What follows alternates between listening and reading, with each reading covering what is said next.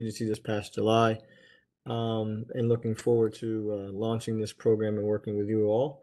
Overall, I've been in the mortgage industry for about 24 years, and I think first started helping with mortgage relief in about 2006. So I'll turn it to you just to introduce yourself and talk a little bit about the program. Thank you, Brian. Hello, good afternoon, everyone. My name is Ujesh Patel. I am the operations manager for the DMER program at Delaware State Housing Authority. I've been with the agency for close to 2.5, 3 years now.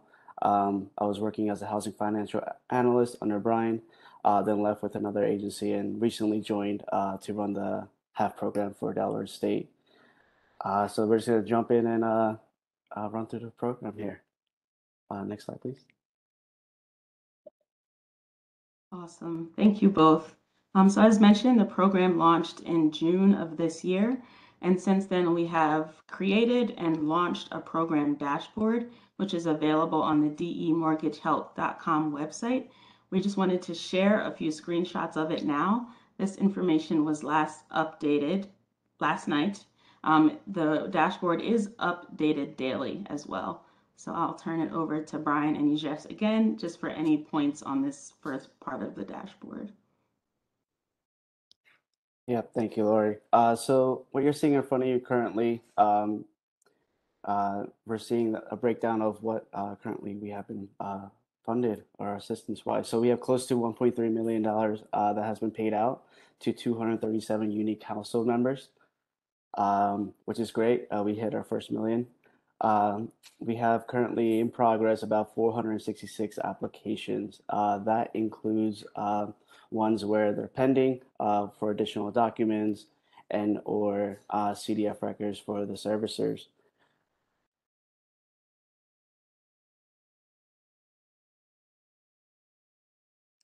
The next screen here is a broken down of the total assistance amount by county level. As you can see, the majority of our applicants approved are in the northern region of Delaware. We have currently, see here, I'm just trying to expand my screen here. Sorry about that. As you can see, like the majority of the business is in the northern county area. Whereas right now, what we're looking to do with the Kent and Sussex County is to increase that number up. We have, in this program, it allows folks to, include that lot rent. So keep in mind that, those property types down in the south, we do include that in our program for the lot rent and whatnot. Next slide, please. Here you're going to see a breakdown of the demographics of the households that were assisted. 4 different sections here. So the one that I wanted to point out here is in the top right-hand corner, which is the AMI. Right now, as you can see, all the assisted amount has been under that 100% or less AMI, which is what the prioritization was for this program. You can also see the breakdown of just the other race, ethnicity, and gender on the screen. Next slide, please.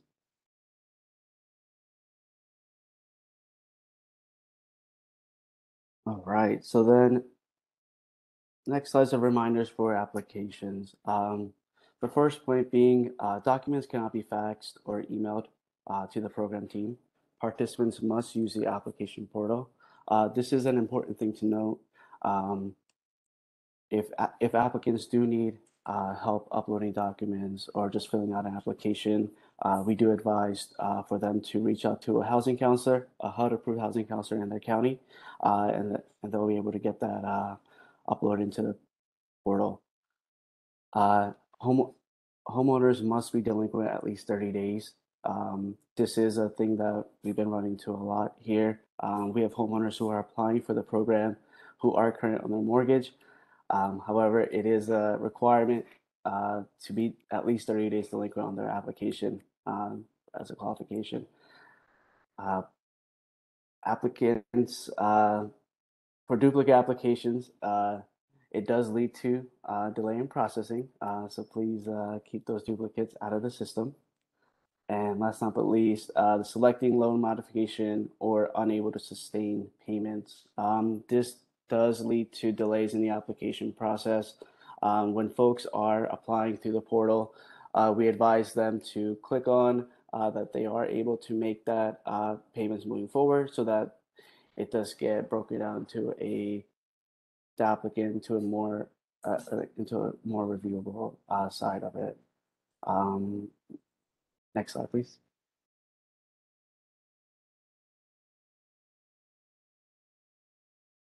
Another reminder for the applications, homeowners are not guaranteed for $40,000 in assistance. This program is up to $40,000, but it's divided into two different unique categories. The first being the Fresh Start Grant Program, which helps homeowners up to $30,000 to pay towards their delinquent mortgage arrears. Now that includes escrowed taxes and insurance. The next, however, is the Emergency Displacement Grant for up to $10,000. Those are for non-escrow taxes and insurance, utilities such as water and sewer, HOA fees, or homeowner association fees. Applications cannot be processed without a loan servicer participation. We do require loan servicers to participate for the HAVE program in order to receive these funds. Next slide, please. Was there anything you wanted to add, Brian? Yeah, I did. I just wanted to just touch on the duplicate portion. I think this slide kind of helps tie it together. Is that when we talk about duplicates, what we see is sometimes confusion with taxes and insurance versus escrow. So we see a lot of applicants who apply for the mortgage and then apply for the taxes and insurance, and that tax and insurance is actually included in the mortgage. So the second application gets denied, and it kind of confuses the applicant. So if the mortgage is included, or taxes and insurance is included in the mortgage payment, just one application is required for the Fresh Start grant. Thank you, Laurie. Yeah, that's a great clarification.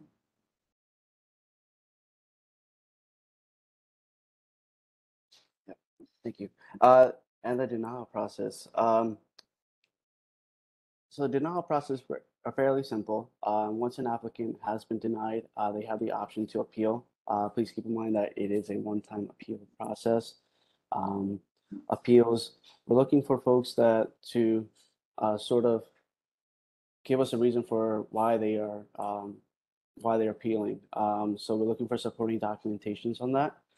Some top denial reasons we've had so far, they're not more than 30 days delinquent on their mortgage, or they owe more than the program assistance maximum, or their DTI is too high. Once that appeal is in the system, we'll have a case manager on there who reevaluates the appeal, and they will have the option to either get into an approved status, or they'll have an option to go to the denied final status. Once an application is in a denied final status, and that's the end of the road for them, unfortunately. They aren't able to reappeal their case. It is a one-time appeal, and once it's in a denied final, that would be it for that applicant. Yeah, I'll just add a little bit to that one piece too. We are looking, there's some situations that are coming to us now to bring to light about a potential applicant who may have been denied, appealed, but now they've been denied final and they're back to work maybe. Now they can sustain the mortgage payment. We're looking at potential options of helping those reopen that appeal if they can afford the mortgage now, but they were denied because they were over DTI or didn't have sustainability. They appealed that process unknowingly aware that there was a one-time appeal, and then are now at a situation where they can better take care of the mortgage. We are trying to figure out a way to open those cases back up.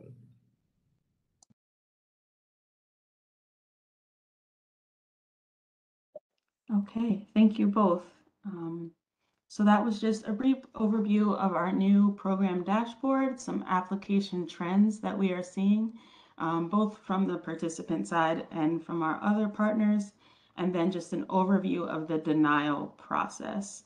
Right now, we can shift into questions, If you do have questions, please feel free to place them in the chat or Q&A box.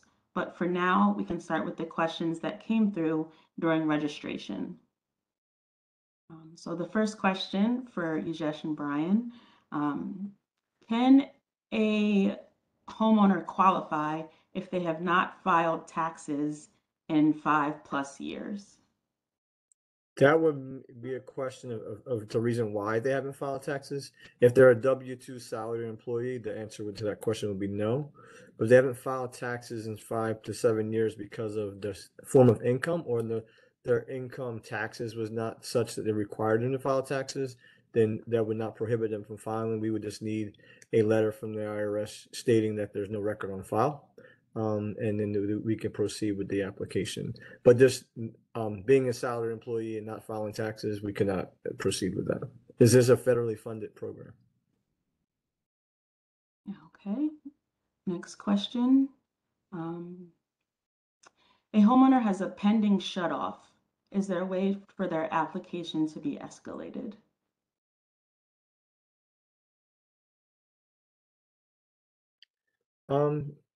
I believe if they email the case in or call in the call center, we can definitely look into getting that case escalated, definitely.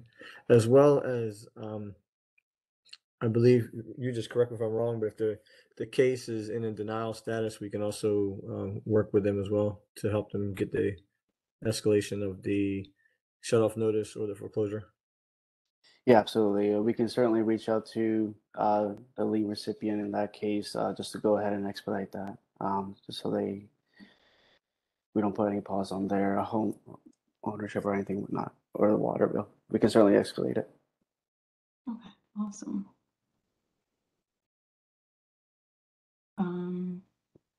So we answered this in the presentation, but it's a good reinforcing question, which is, what is the limit amount a homeowner can receive with this program?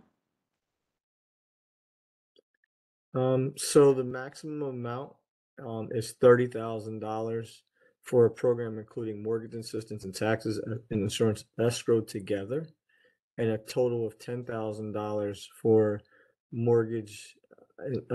For taxes and fees outside of your mortgage. So if you were applying for DMIRP just for a tax sale or homeowner insurance or delinquent HOA fees, that maximum is 10. If you were combined, so for example, your taxes and insurance were escrowed, but you also had homeowners insurance fees on top of that, and they say that fee was 5,000 and your mortgage was 30,000, and you can get 35,000. Or if it's 10,000, you can get the 40. But I think the biggest confusion is that the $10,000 does not go to taxes and insurance if you're being included in your mortgage payment. That total delinquency number comes out of the $30,000 number. So you can't get $30,000 of mortgage assistance and then use the $10,000 for taxes and insurance for a combined 40. Okay. So the next question, how does this program differ from DMAP? So DMAP was a mortgage that was deferred for 30 years or till the home was sold or no longer the borrower's primary residence. DMAP also had more restrictive qualifications for how they could use the money for. DMIRP is a grant. It's also you can use it in different forms. So DMAP, we can only reinstate or pay future mortgage payments. DMIRP we do not have future mortgage payments, but you can use it for reinstatement as well as assisting the applicant to do a loan modification. So if a person's DTI is exceeding the limits and they need more than just the delinquency to catch up, you can use portion of that $30,000 to help negotiate with the lender to complete a modification for them. That's the biggest distinction is really the grant versus mortgage and the type of assist, how we can apply the money. Oh, and another big thing is too, and you just touched on this, DMAP had to be real estate only, so mobile homes on rented land were not eligible. In DMERP, we will assist with mobile homes on rented land as well. So not just pay the delinquent financing costs, but pay the delinquent lot rent, if any, as well in that one program. So they don't need to apply for DHAP and DMERP. We can assist them directly through the DMERP program. Okay, so we have two more questions from the registration form, and then we'll move into chat questions. But the next question is a bit technical, so please apologize if it, or I apologize if it's a little confusing. But will the program assist someone in debt? Sorry, I'll start over. Can the program assist someone in bankruptcy to become current on post-petition mortgage payments while paying mortgage arrears through a plan? That is a question I need to dig into, just to determine if their bankruptcy attorney is going to allow them to incur new debt while they're in the bankruptcy. Okay, awesome.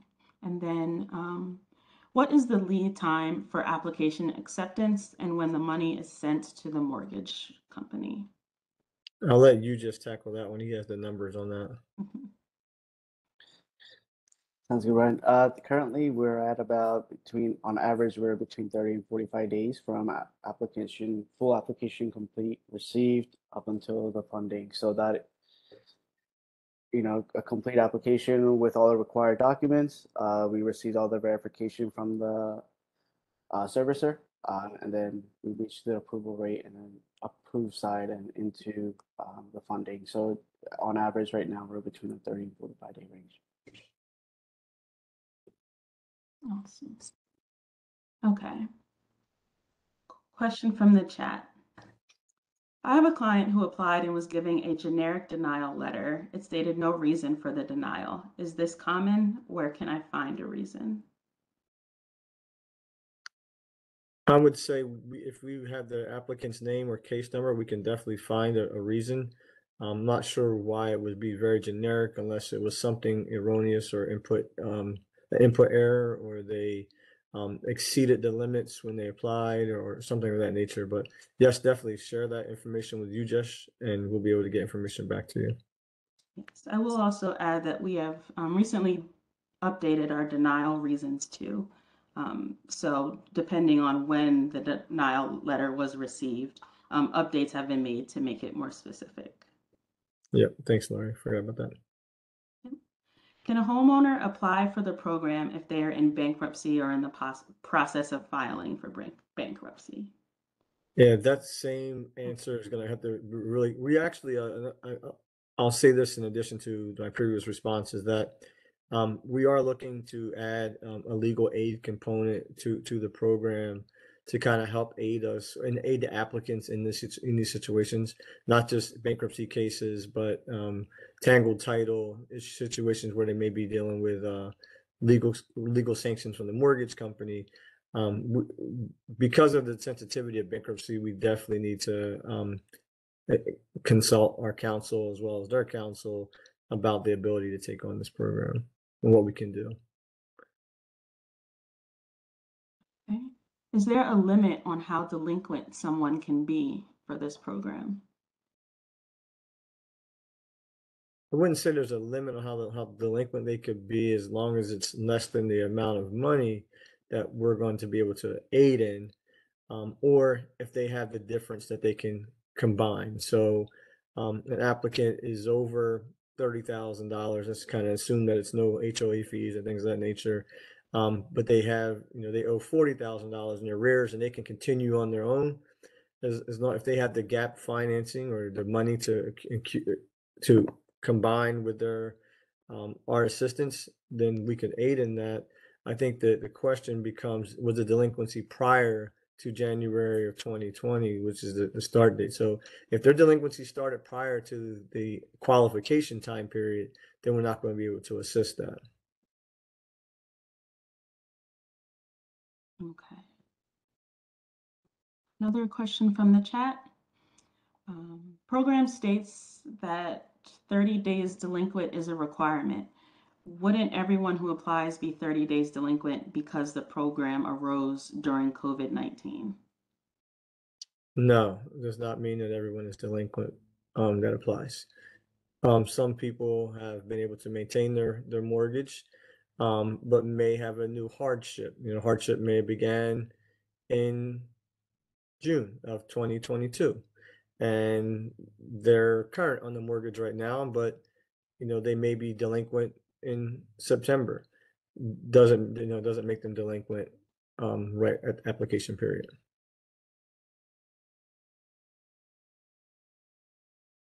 Okay.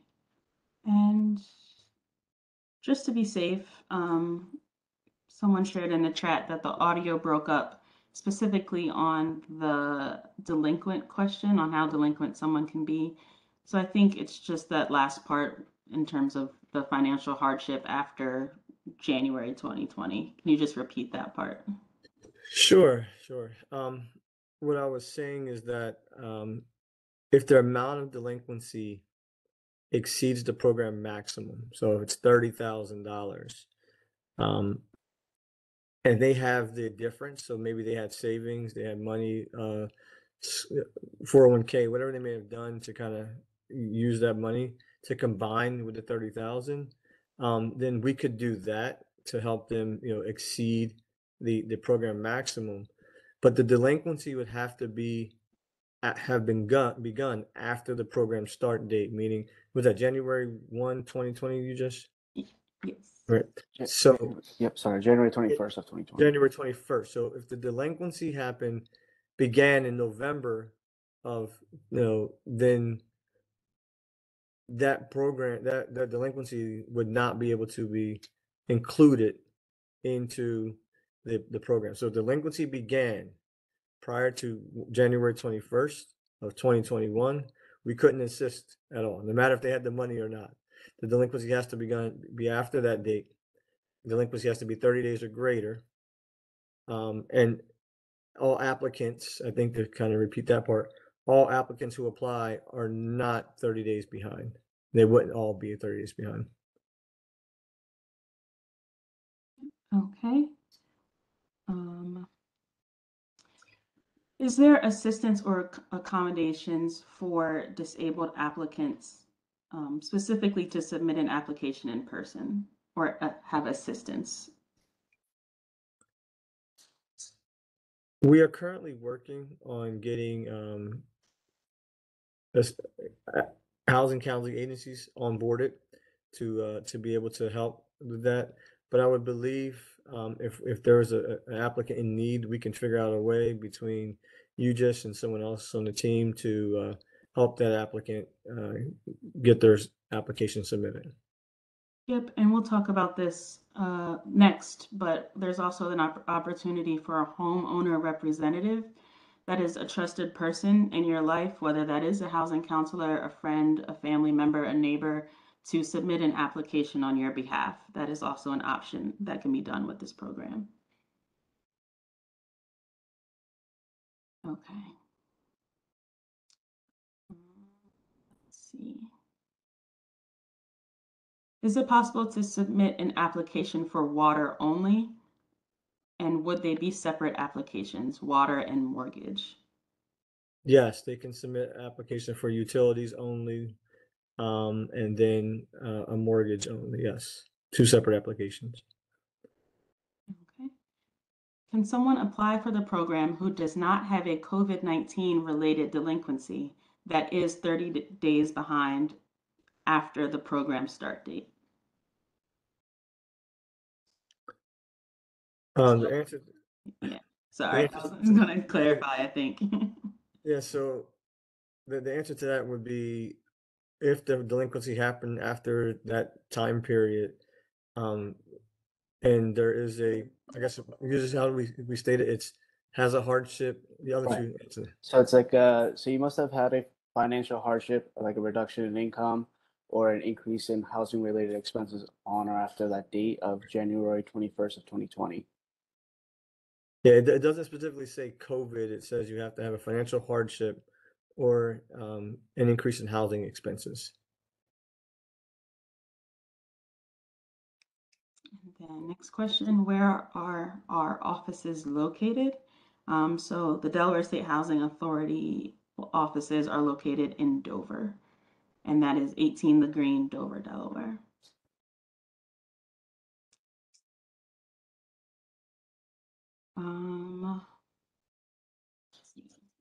Are both applications for water and mortgage available on your site?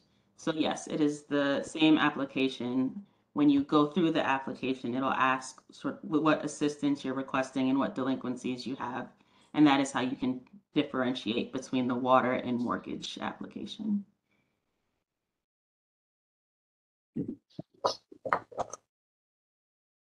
Okay. Yeah, so just to clarify on that, sorry, it will still be one application for both water and mortgage. And then once it is complete and all the documents are there, it'll be split into two different cases. So you want to fill out one application for both water and mortgage, and there'll be a separate question in the application itself to list the delinquencies for each of those categories. Yeah, thank you for that clarification. And for this constituent asking the questions, we'd be happy to follow up offline as well. So while we wait for more questions to come in, we'll just go through the remaining slides, which is that our next partner call will take place on Wednesday, October 5th at 3 p.m. Please make a note of the day and time change. But again, this will be in the follow-up email as well as on the DE Mortgage Help website. We are asking for all of the help and all of the assistance to continue getting the word out about this program. If you visit demortgagehelp.com, you'll find flyers under resources that you can download and share with those that you work with. We also have upcoming events with local legislators to help spread the message about the program in different districts. This is an open invitation, so if you or your organization would like to host a session on this program, please let us know, and we'd be happy to help coordinate those details. As I mentioned, the homeowner representative option is always available. Again, this is a trusted person who can fill out an application on behalf of a homeowner. And there are trainings to help with this role every Wednesday at 1 p.m. via Zoom. I'll put the link in the chat.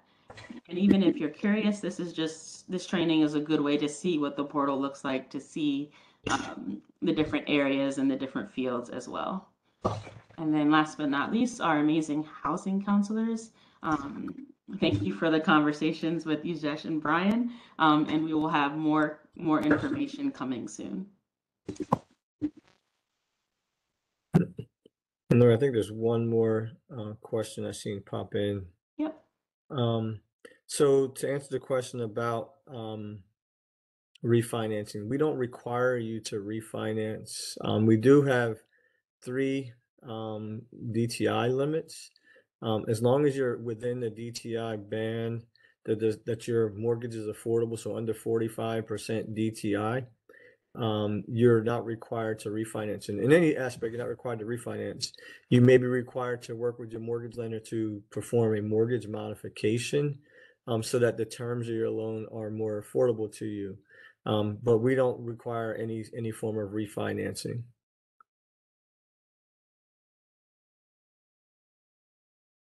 Awesome. And again, this is scheduled till 3 o'clock, so we are happy to stay on and answer any other questions you may have. But just also wanted to share the upcoming legislator events with you all.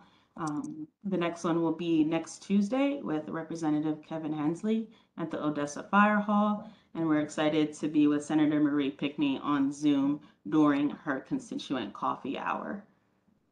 And then later in the month and into October, we will be working with Senator Tizzy Lockman and Representative Medina Wilson Anton. Again, these are just additional opportunities to learn about the program. So if you know anyone who lives in these districts or just wants to learn more about how to get assistance, they're welcome to attend. And again, I will take down the presentation, but are happy to stay on and continue answering any questions that may come in.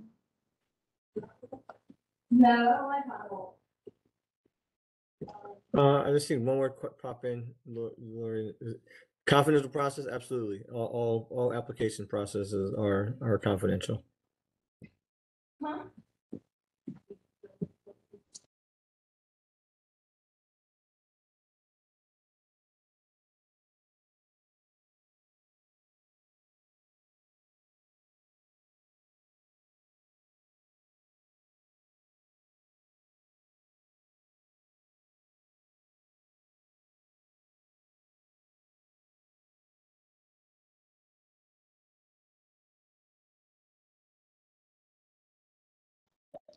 Okay. So seeing no more questions, we will adjourn this partner call this month. And I am placing the chat and the registration link for the October 5th call in the chat now. But again, we are happy to stay on and continue talking through questions. But if you have no more, please feel free to enjoy the rest of your afternoon.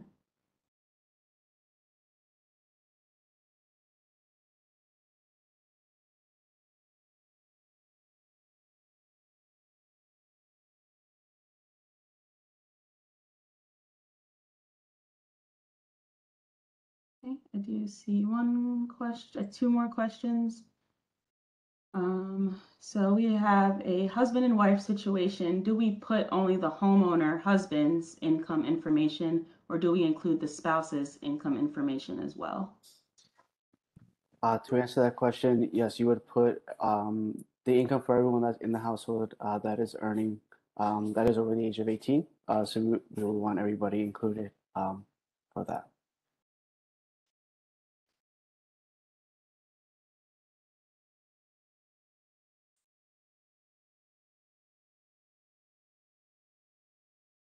Okay. And actually, just to touch on that, this program does require for income. So if you have any income, please go ahead and include that in there. Just because of the debt to income ratios. So we do want to see that you are earning income that you are able to afford that mortgage payment moving forward. So please include all the income that you have earned in the household.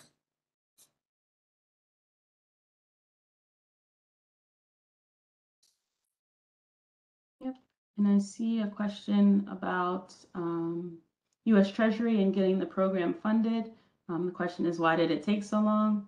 We're not sure, but it's here now. So make sure you take advantage of it while we still have it.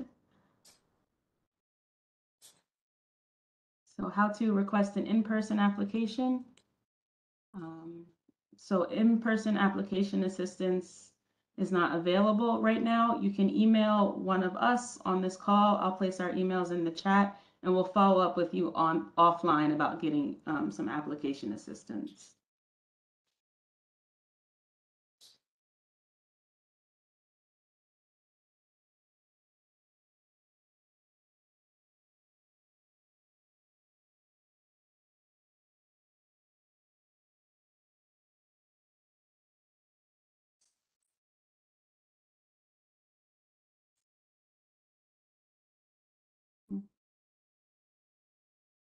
Okay.